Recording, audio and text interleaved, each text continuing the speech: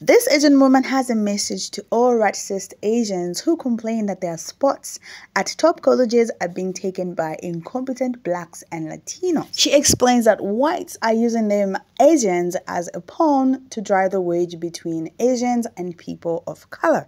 Let me roll the clip and I'll be back.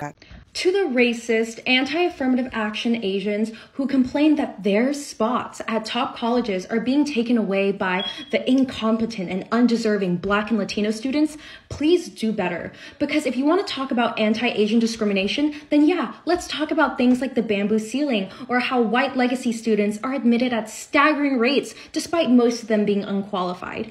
But to blame your rejection on Black and Latino students because you can't comprehend that they too can be smart and successful is not only rooted in racism, but is also just plain inaccurate, because historically, the implementation of colorblind policies has only actually ever disadvantaged Asian Americans and has widely benefited white people. And it's honestly sad that you Asian Americans can't see that you're just being used as a pawn by white conservatives to drive a wedge in between Asians and other people of color. Now, scholars have suggested that the People's Republic of China largely portrays racism as a Western phenomenon, which has led to a lack of acknowledgement of racism in its own society. For example, the UN Committee on the Elimination of Racial Discrimination reported in 2018 that Chinese law does not define racial discrimination and lacks an anti-racial discrimination law in line with the Paris Principles. Now, the Paris Principles are about promoting and protecting human rights. And of course, the discrimination against black students has occurred since the arrival of Africans to Chinese universities in 1960s. The known incident in 1988 features Chinese students rioting against African students studying in Nanjing.